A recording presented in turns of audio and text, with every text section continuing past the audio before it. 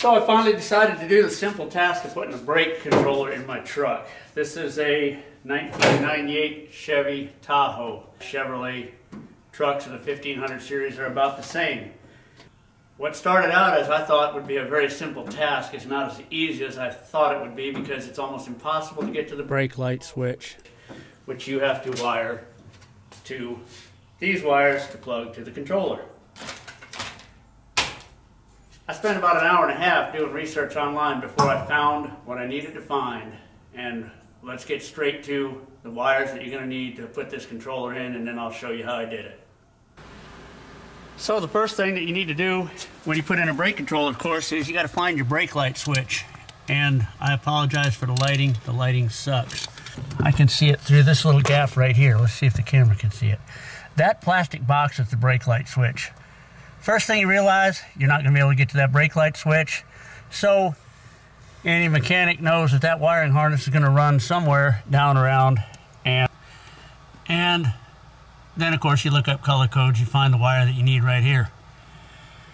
But after continuing to research online, I found what you're looking for is that NAT right there. The terminal to the right is actually switched with the brake light switch. Let's see if I can set up to show you this.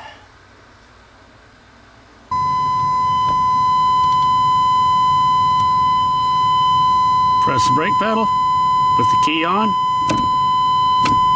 That is going to save so much time being able to go straight to that terminal. And it took a good while of research to find that. Let's show you where some other wires are. At the back of the truck, inside the frame rail, with this little piece of tape that says disconnect the battery before removing the tape, you will find inside of the driver's side frame rail that little ball of tape right there has a power wire and a brake control wire that will wire to your trailer plug.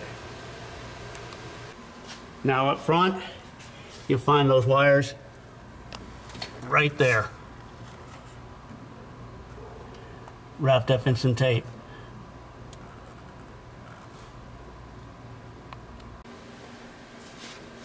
Alright, again, sorry about the lighting and stuff on some of those shots, but the reason I did that real quick is to show you right up front where the wires are at that you're going to need to hook up the brake controller, because that's probably all you need to know, and you can probably read instructions to put your brake controller in. I'm going to continue on with putting the brake controller in if you're interested in watching all that, but if you've got instructions, you know where the wires are at now, should be easy. Alright, now where do I start?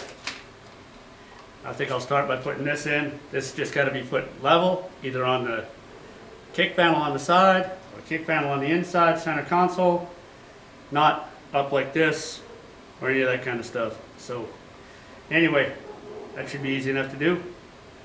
I think I can handle that.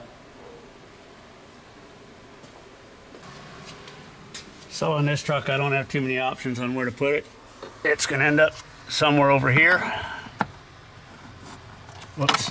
Yeah, it's going to end up somewhere over here. I just got to make sure that it clears the emergency brake pedal and such as that. So putting it over here is going to leave it either susceptible to the wires getting kicked when you're pressing the brake pedal or when your foot's down there, or not going to leave me enough room at the back to get the wires plugged in. So I've come up with an idea that's much more complicated. As always, I'm going to put it up here, make a small bracket for it to mount to.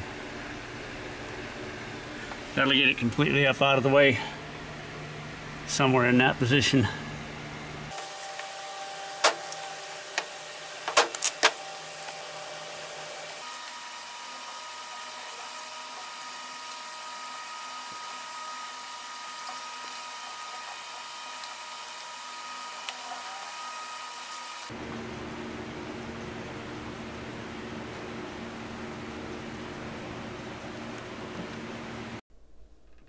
So I decided not to video all of the connecting of the wires. Here's a couple shots of the bracket that I made, and a couple shots of the wires where I ran them through the firewall to get out into the engine compartment. Put a grommet through the firewall to protect the wiring. And this is where the wires are all going to connect up to each other, to the wires that go under through the truck that I showed earlier. And here's the location that I decided to put all my controls in. So where do we start? We start by firing the electrician. So according to my little wiring diagram that I looked up, which I looked up yesterday before I wired this, trailer brakes are supposed to be down here in the bottom corner. This is your ground. That's 12 volt auxiliary. Watch the light when I hit the trailer brakes.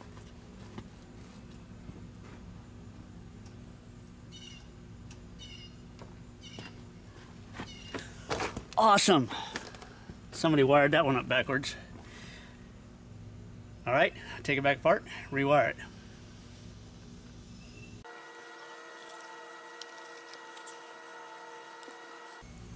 So the blue and the orange are swapped.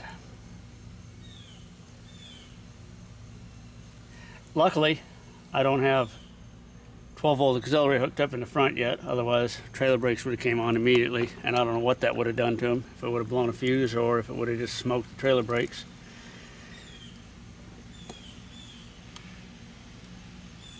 I don't know how I got these backwards, but I did.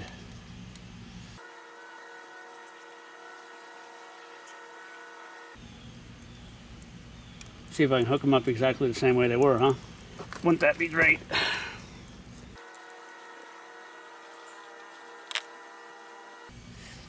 You have to have the fun of doing a job twice.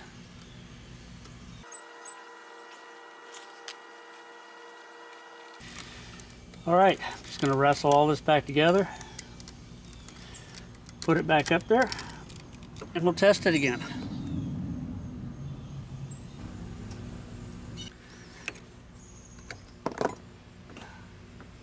Road test time. Well, at least driveway test, then road.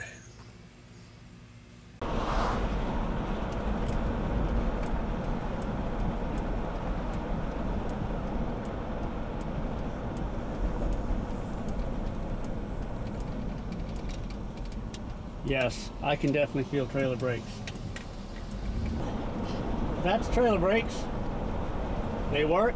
Now the only thing I can do is put a load on it and see how well it works loaded. But you can definitely tell that it's helping slow down. Well, thanks for watching. Like, subscribe, all that good stuff. And I definitely hope this video has helped somebody out, because it took me a while to find the information of where to find all that wiring underneath this truck, especially that little connector at the fuse box. That saved so much time. And again, thanks for watching.